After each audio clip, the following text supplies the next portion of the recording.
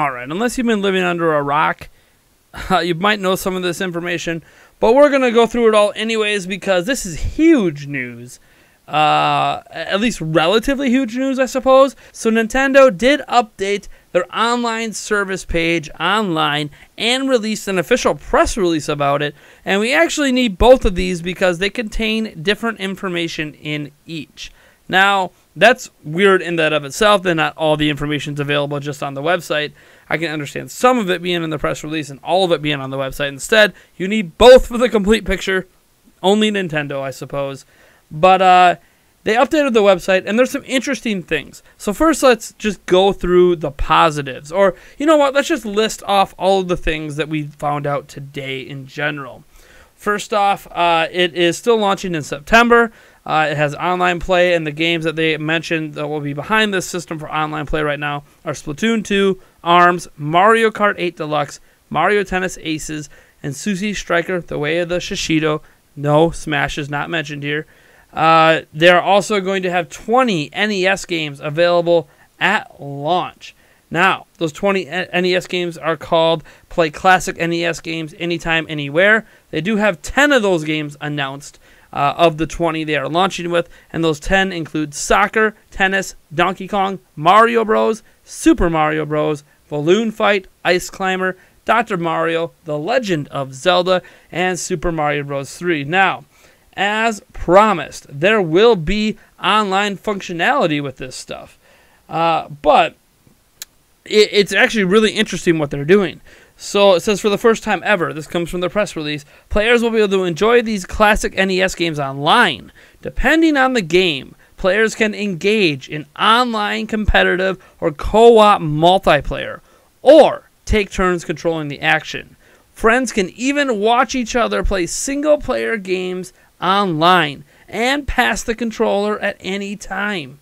Every classic NES game will support voice chat via the Nintendo Switch online smartphone app. It will also be possible to play these games offline. So you can play these games offline, which is big. Multiplayer, as an example, for the taking turns and controlling the action, swapping out who's controlling the game. For single-player games, The Legend of Zelda would obviously be right there for that.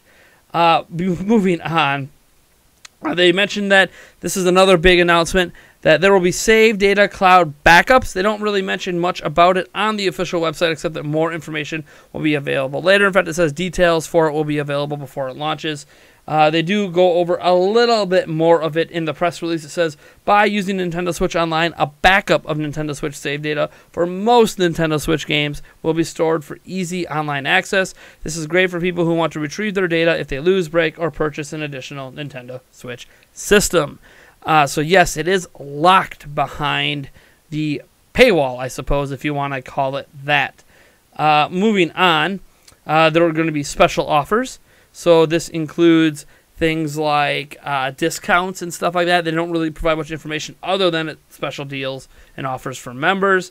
The plans and pricings for it. Now, some of this pricing we already knew. $3.99 for 1 month, $7.99 for 3 months, or $19.99 for 12 months. Now, what they did announce today is actually a brand new pricing tier called the Family Membership. So it's a 12-month membership for $34.99. It lets you register 8 total people under that membership to access online services. And this can be 8 separate accounts over 8 Nintendo Switches. So potentially you could register for just $34.99 for a year, 8 separate Nintendo Switches. But here's also the caveat to that. Anyone who has an account or whatever on your system. So say, as an example, for me, I have an account for me, I have an account for my fiance, and an account for my daughter, all on my Switch because we all play on my Switch.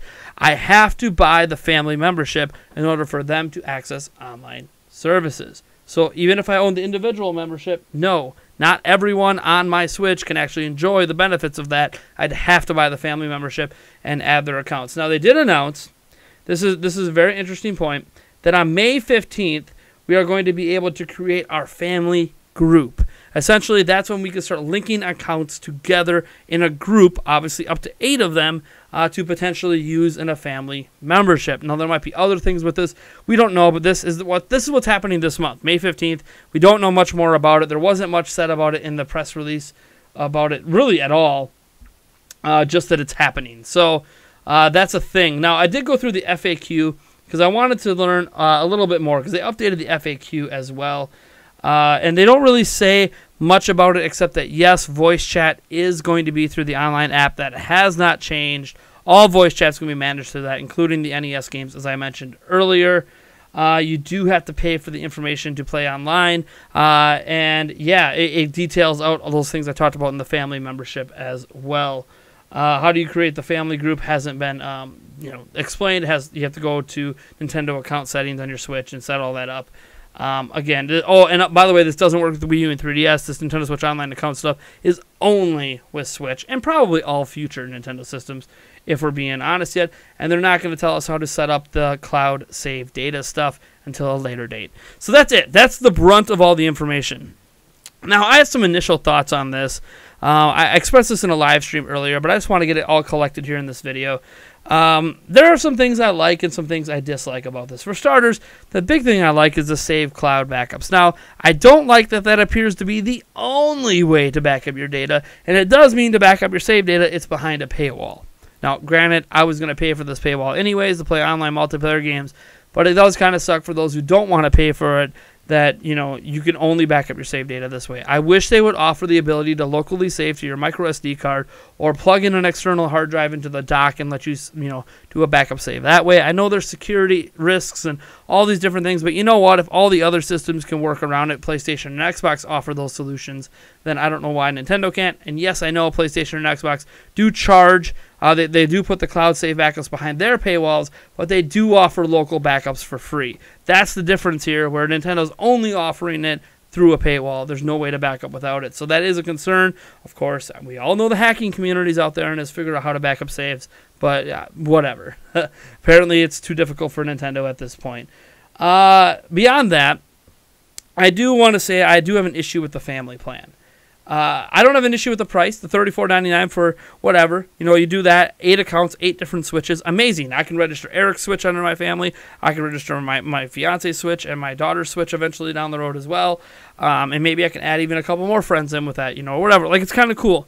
But my big issue with this whole thing, oh boy, is that when I buy an Xbox Live, like, I'm using another example, so you can say this isn't fair, but whatever. When I pay for Xbox Live, no matter how many accounts are on my Xbox One, everyone on there has access to Xbox Live features, meaning that everyone on there can message people, everyone on there can get voice calls, everyone on there can play online multiplayer games, as long as my account, Xbox Live, is active. Now, there's a limit on how many accounts you can have per system, but whatever. It's all on that system. Switch is no. I pay $20 for a year of this online service for Nintendo, and that will not give Yulia or Melody, who both have access to my Switch, the ability to play online unless they play with my account. And for obvious reasons affecting my rankings and things, I don't want them using my account to play online, right? They should be using their accounts. Well, their accounts on my Switch locally, I'd have to pay $34.99. That is a big red flag to me about it. It's almost an oversight, I feel, at this point.